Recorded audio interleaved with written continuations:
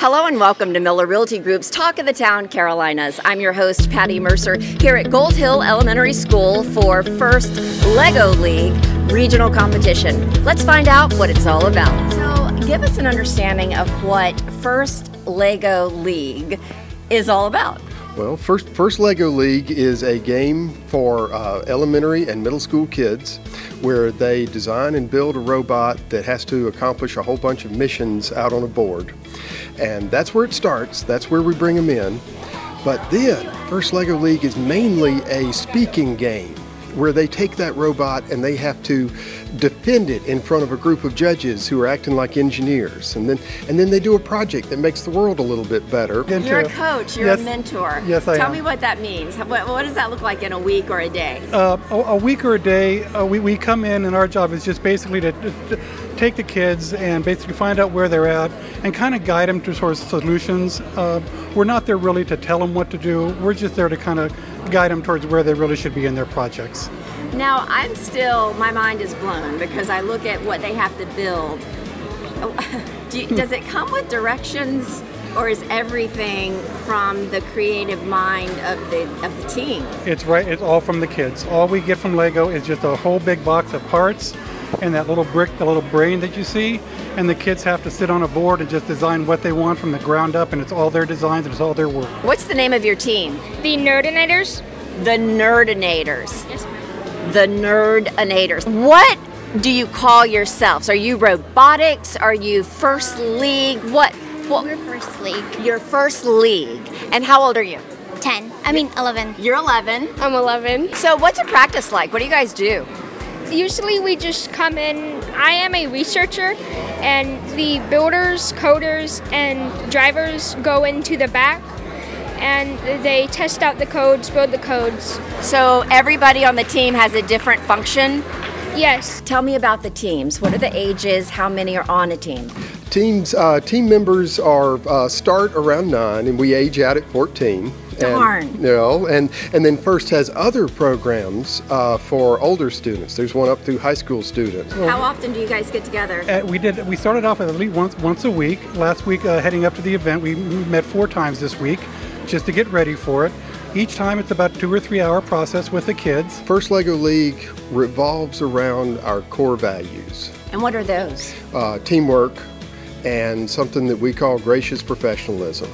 We want kids to be able to fight against technical problems as hard as they can, just tooth and nail, and yet turn around to the team beside them and hug them and wish them well on the robot table too. So when you go out there and it doesn't work, like it fails the first mission, what do you do?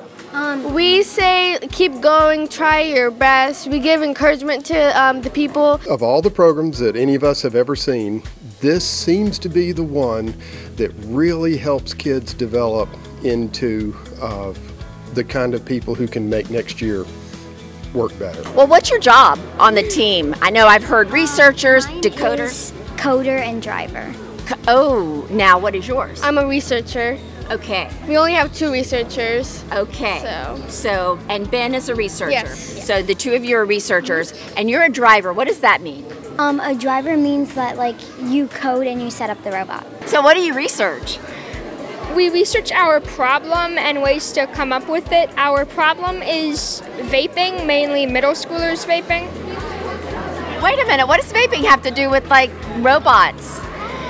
There is a problem every year, and then there's the robots. So does each team get to choose their own topic to research? So basically what we had to do is we had to choose a topic that was an issue in Fort Mill schools. Children that are competing here today at Gold Hill Elementary, which has been so wonderful to First and South Carolina First, teams that are competing here today can advance to the West State Regional, and from there a handful of teams are going to advance to the South Carolina State Tournament.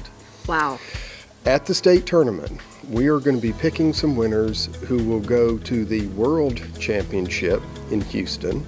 We're going to pick some winners that go to all these invitationals in different parts of the country and the world. One of our teams in South Carolina will be invited to Greece to compete with European teams. Your goal then is to give encouragement.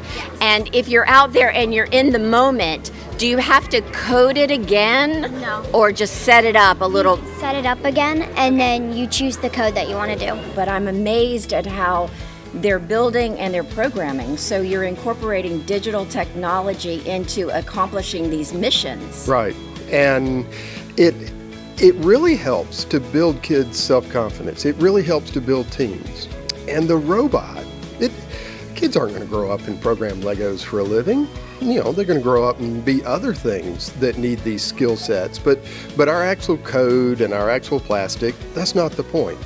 It's the experience of working together to build something bigger than themselves, finding themselves on a team and going into that table and watching it just completely fail and sometimes watching it succeed gloriously. And what do you hope to do with it? Are you going to do it next year too? I'm going to try out for the middle school robotics team. It's called VEX Robotics. First in South Carolina has a large number of school-based teams. We've got a lot of homeschool-based teams. We've got a lot of neighborhood-based teams.